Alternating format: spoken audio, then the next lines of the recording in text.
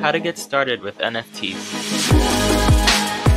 Issuing an NFT starts with deciding which blockchain to use. Ethereum has been the leading blockchain NFT issuance service, but there are a few others that have been gaining popularity this year. Keep in mind that each blockchain has its own standard for NFTs. This could mean they each have their own wallet services or marketplace. Tools like MetaMask, Coinbase Wallet, and Trust Wallet can help with the minting process and act as a wallet. Next, you would connect your wallet to any NFT-centric platform. Anyone can technically create work worth minting and put it up for sale on an NFT marketplace. However, hidden fees is where complications can play a role.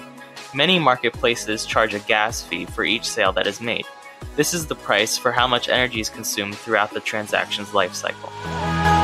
Really researching which marketplace would fit what you're looking to do with NFTs and assessing the risk and cost is vital.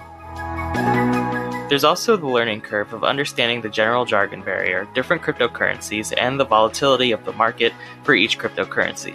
Not to mention the hardware necessary to consistently make digital art, for example, is no cheap investment either. There are plenty of resources, from marketplaces and forums to online communities and seminars, and it's extremely necessary to read up and learn so you're not burned by the risks that could quickly add up. To learn more about what Quantolus has to offer, visit us at quantolus.com or contact us at info@quantolus.com.